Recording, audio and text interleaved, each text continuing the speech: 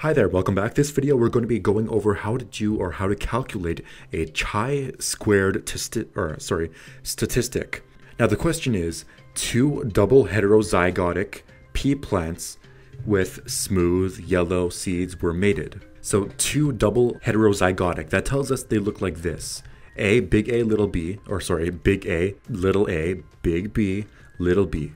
So they roughly look like this. Now their progeny were, and they had 328 of them were smooth, 99 of them were green. 328 of them were smooth yellow, 99 were smooth but green, 96 were wrinkled and yellow, and 37 of the progeny were wrinkled and green. So the question is, what is the chi-squared statistic, or the value of it?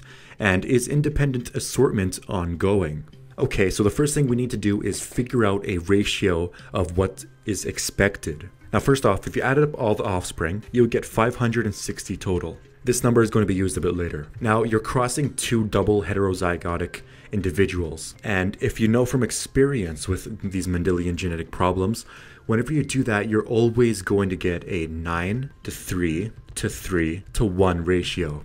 And you can actually see that here. 9 out of 3, or 9:3:3:1. If you add up all of these here, you get, or 3 add 3 is 6, add 1 is 7. Then if you add 7 to the 9, you're getting 16 total, right? That means there's a 9 out of 16 chance if you just focus on the 9 ratio right here. So what I'm showing right now is just a different way of interpreting the ratio. This 9 here is representing this amount right here. Notice that 328 is the highest amount amongst all of the offspring right here. And 3:3, or 3 and 3. Notice that the 99 and the 96 are very close in number. That tells me that the threes here are both representing these two amounts of progeny. And the 1 is the lowest, therefore it's 37. So the entire purpose of the chi-squared statistic is to figure out if the observed offspring, the amount we counted when we mated these two double heterozygotic individuals, is actually the proper amount that we would expect from a 9:3:3:1 ratio. So the first step you got to take is figure out the expected amount of progeny. To do this, we're going to be using the other logic that I showed you before. So 9 out of 16 multiply the total amount of progeny will give you the expected amount. So this multiply 560 will give you 315. So let me just draw a little thing there. So 315. And if you do 3 out of 16, which is the other one, multiply 560, you're going to get 105. And if you did that again, you're going to get another 105. And now if you do 1 out of 16, multiply 560, you'll get 35. So all of the numbers right here are the expected progeny based on the 9:3:3:1 ratio that's predicted by Punnett squares. Now we're going to check if the observed values, the ones we counted, are actually kind of matching up to the ratio of the expected using chi-squared statistics. So the next thing we want to do is figure out the difference between them. So we're going to do 328 subtract 315. That gives us a value of 13. Then you have to square this value. So let's call this D. This value right here is the difference, D. So when you square the D value, you're going to get 169. And let's do this for all of the numbers right here. Now the next thing you want to do is take the D value that you calculated and divide it by the expected amount of progeny. So in this particular case, we're going to be doing 169 divided by how much we expected. We expected 315. And you're just going to do it for all of the ones down here. So for 36, you're going to divide it by 105. Okay, so now that you've done all that, the next thing you want to do is add up all of these values. And if you did that, you're going to get a value somewhere around 1.759.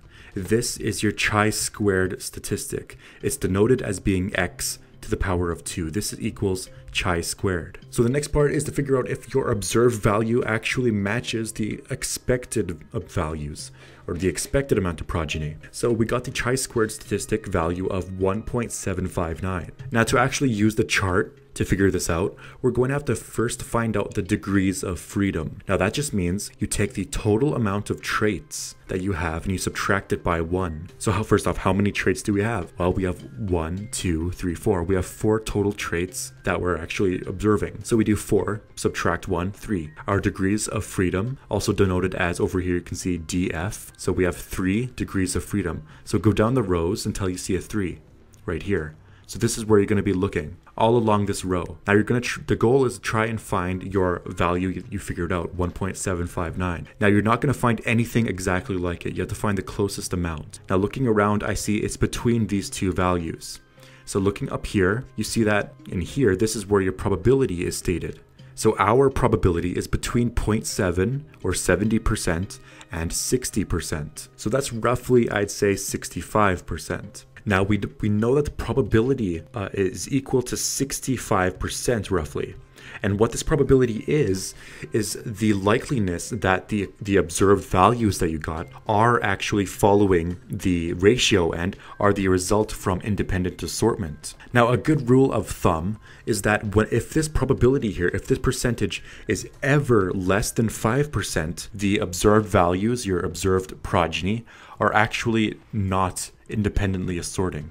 There's something else going on that's affecting the traits. So whenever it's above 5%, like ours is 65, 60% above 5%, tells us that yes, our observed values are expected, and they're the result of like random chance or an independent assortment. And that is the end of the video. If you have any questions, of course, feel free to ask in the comment section below, and I'll do my best to answer you in a quick manner. And of course, I do hope you're having a fantastic day.